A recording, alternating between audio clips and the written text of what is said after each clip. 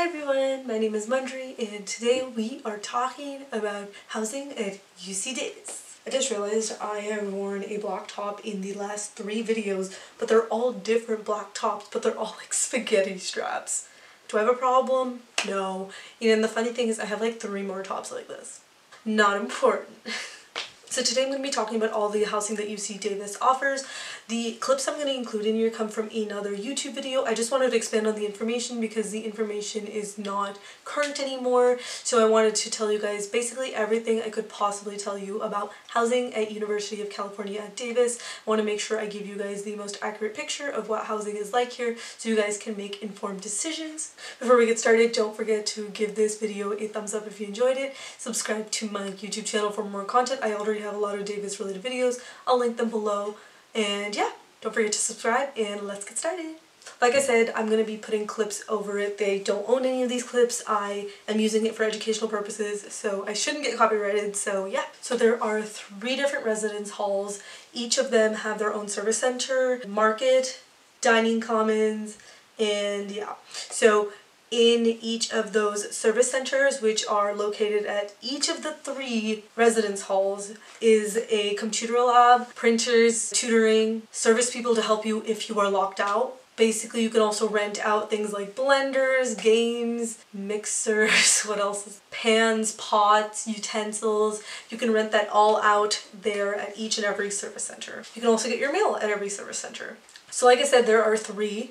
And the first one I'm going to talk about is Tercero. Tercero is where I personally lived in, so I have the most experience with. There are basically only triples, which is 3 people living in a room, and singles.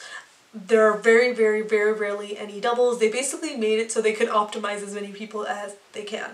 There are basically a bunch of buildings, but in Tercero, the laundry is always on the first floor. Sometimes people live on the first floor, some of them people don't, so I lived on the first floor. The laundry was very convenient. It was just down the hall, and the laundry is on the first floor for the entire building. I can't even estimate how many people are in the entire building, maybe like 200. So that was all on the ground floor. So anyone else who lived on the upper floors, which is like 2, 3, 4, and 5, they had to bring it down. In addition, each floor has bathrooms, obviously, and in the one I was in on the ground floor, there was only one for men and women. However, when I went up to the second floor, there is a men, women, and gender neutral. So if that is something that you need to make a special request about, I would definitely recommend doing that. Davis is very respectful. But basically, the ground floor is supposed to be wheelchair accessible, so there aren't too many first floor dorms in the other areas. So Tercero actually has 2 dining commons now. One of them is located kind of centrally. It's really close to the service center. That one basically has pretty average food. They always have burgers, pizza, all that stuff. That's also located at the other dining commons as well. There's not too much special about the food. They always have a salad bar after 11 a.m. I believe until the time they close, which I believe is 8 p.m. maybe 9.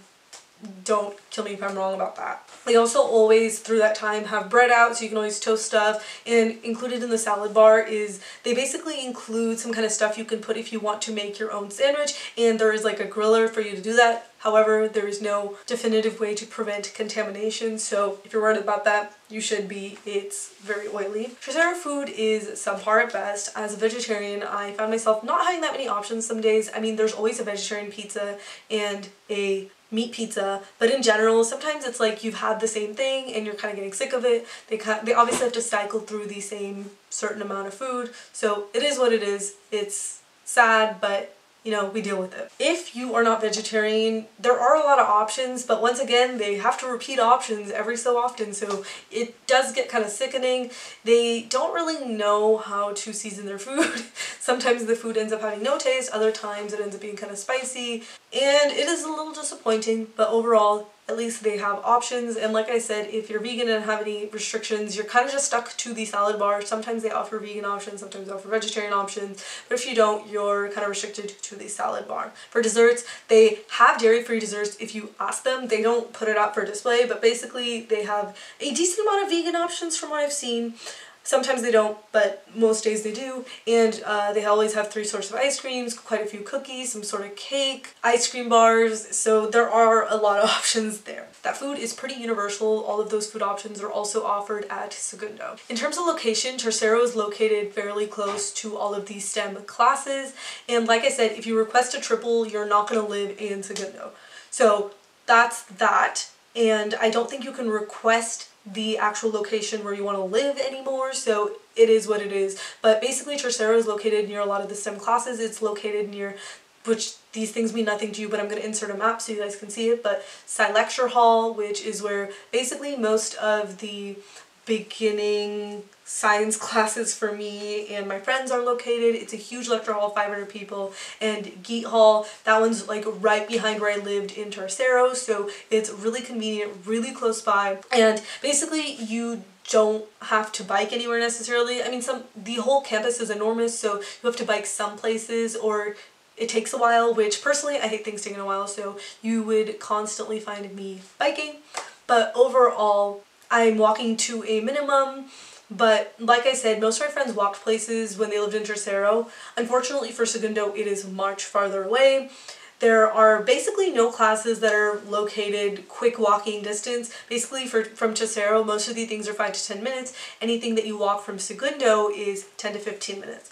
The main downside of Tercero is obviously that it's a triple, but you are paying less for your housing because you have to share less space. The other thing is that Tercero is not located near any outside shops. However, I, with a 5-day meal plan, managed to live. I just eat 5 days a week there, and they give us Aggie cash, which is basically cash you can spend in those markets that I mentioned that are located at each and every set of housing. So there's one at Tercero, Segundo, and Cuarto. Tercero has a market where you can buy a decent amount of food. I've seen vegan options. They have yogurt, cheeses, salads, microwavable food, frozen food, coffee. They have some muffins and some popcorn chicken and stuff out, and they also have these milkshake type things that they do. They're all made with puree, so they're definitely not healthy, but there are options. They also have the ton of snacks, Scantrons, gum, candy, it's all there. I do have to say though that Tercero does lack in their options of what they have in the market. I've noticed the Segundo one has more, but just out of laziness for the fact that Segundo is nowhere near where I live,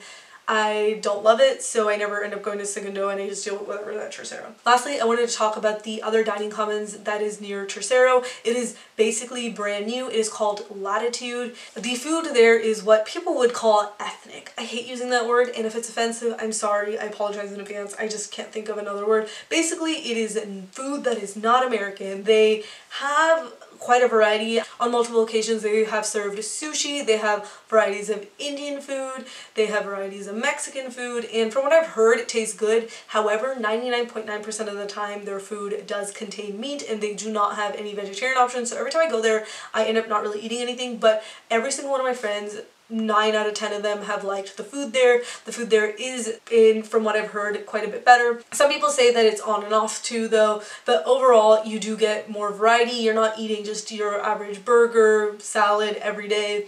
This is a place to switch it up. They also have really nice coffee machines as compared to the normal Tercero dining commons. The ones here are fancier, they make fancier things.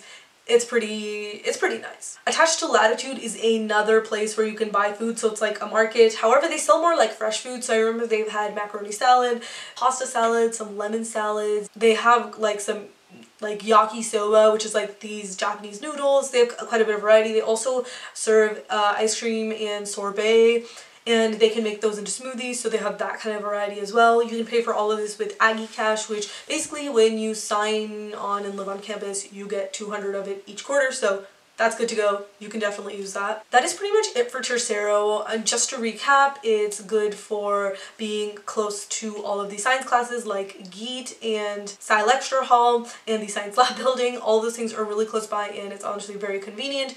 But like I said, you can always bike places. Pretty much everyone I know has a bike. Tercero also has 2 dining commons, so that can be convenient in terms of timing. You have multiple places to go, and even if it's crowded, you can go to the other place. There's laundry on the first floor of every building, and there is dryers and washers. The dryers are $1 and the washers are $1.25. In my building in particular, there were So segundo, basically everyone in segundo has a double. Never heard of anyone with a single except for my friend whose roommate moved out. That was messy, so clearly not that situation. But basically everyone there has a double. It is a teeny bit more space because even though the rooms are bigger in tercero because they're triples, it's still overall divided amongst people. There's more space per person in segundo. I think they might have had triples in the past, but they do not there anymore. So if you request to have one other roommate and ask for a double, you're definitely going to be living there. Now, what's in proximity?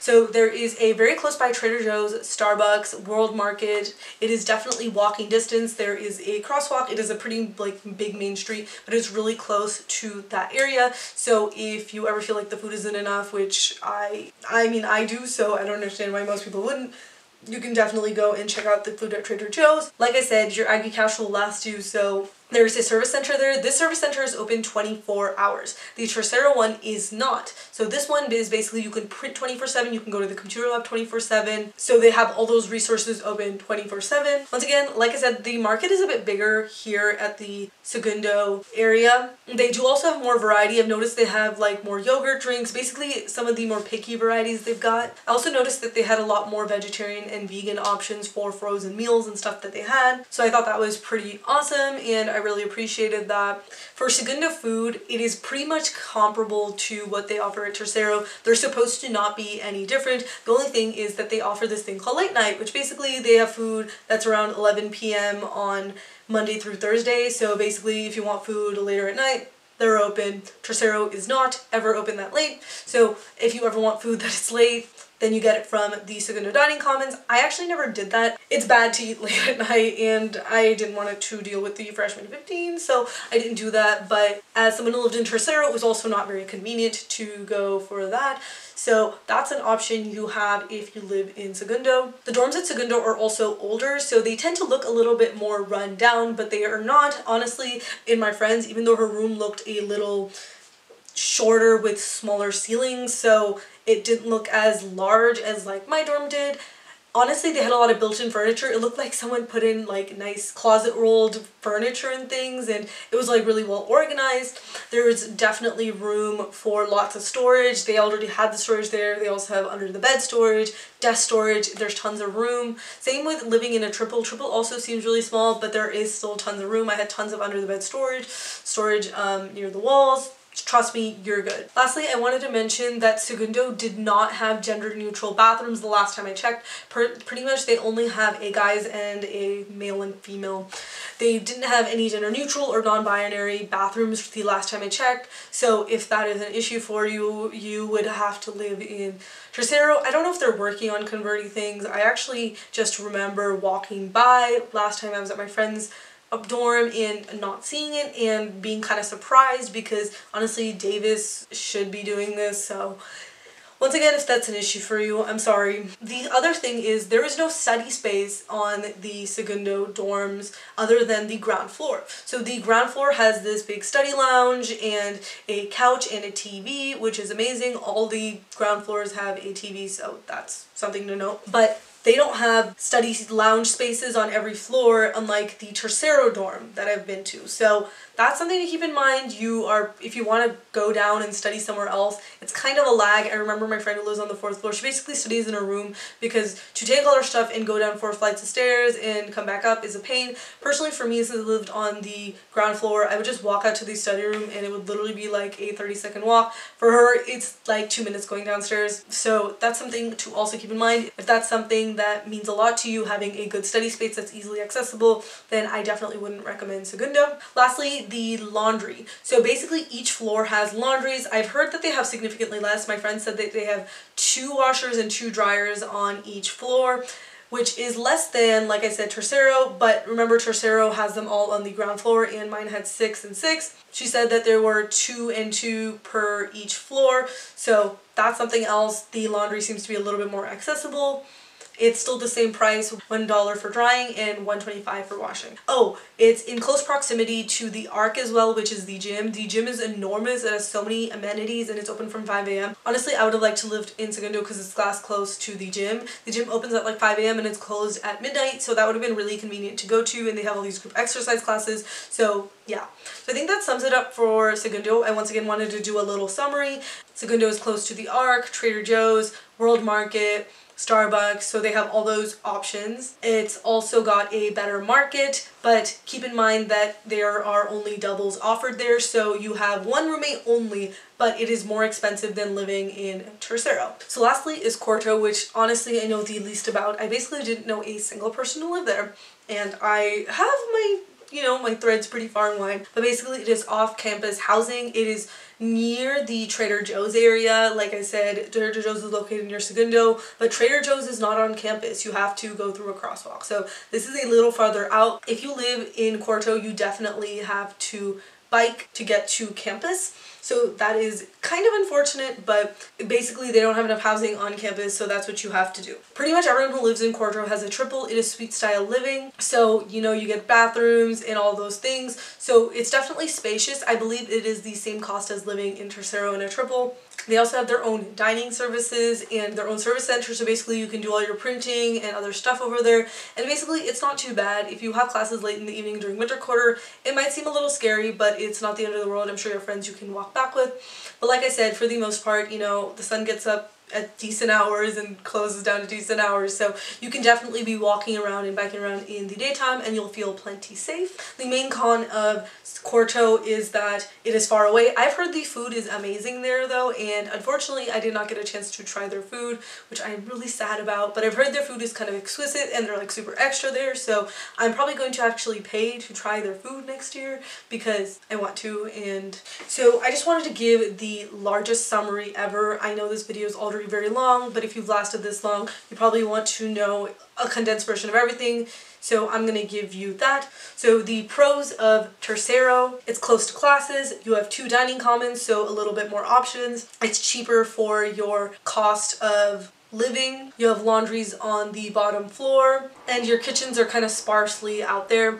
Basically for the kitchen, there wasn't one in my floor, but there is one shared among 3 sets of residence halls, so that's not convenient at all. So I'm going to include that on the cons. So for cons, you do have to have 2 roommates, so it can get a little bit cramped. If you don't live on the first floor, it is annoying to have to get your laundry around. The Tercero dining food is not the best. It can get quite a bit crowded at the dining halls, even though we have 2 dining commons, especially at times like 12 p.m. It's not near the gym. It's not near any eating establishments that you get like a little bit of choice and options. And then for Segundo, so the pros are that you get a nice spacious room with only 1 roommate. You get to have food from Segundo, which I've heard is better. Personally, I think that Tercero and Segundo food taste pretty much the same, but I'm going to go with the majority opinion of what pretty much everyone else I've said thinks, which is that Segundo food is better than Tercero food, although they technically serve the same thing. And cons for Segundo: basically you have no study lounge space on your own floor. You definitely have to take a hike. You are not close by to any classrooms at all. Everything is at least a 5-minute bike ride, and it is definitely a 10 to 20-minute walk. There's only 1 dining commons, but it can get crowded there, so that might be annoying around meal times. It is more expensive to live there because you're paying for only living with 1 roommate as opposed to 2 in Tercero. I think that is all the cons for Segundo, and lastly we are going to go on to Cuarto. So for the pros of Cuarto, you have suite style living, so it is a little more open in terms of your space. They definitely have more space from everything I've seen so far. They get their own bathrooms, and for cons, it is far away from the actual classes and campus. It might be scary when it is dark outside. Oh, another pro I forgot to mention was that their food is supposed to be the best. So that is all I have for today's video. If you learned something, please give this video a thumbs up and subscribe to my YouTube channel. I've made other videos about Davis.